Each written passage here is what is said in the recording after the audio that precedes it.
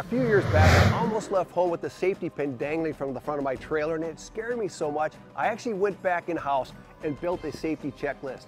The good news is, it only takes a couple minutes to go through everything, and it brings a lot of peace of mind.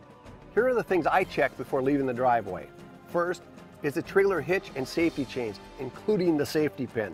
I also make sure the hull is tight to the roller and the safety strap is installed.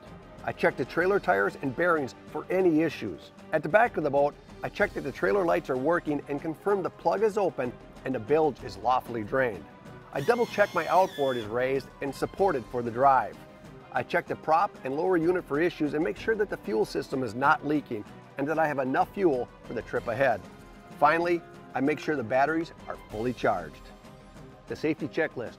Hey, when it comes to achieving peak performance, maintenance matters.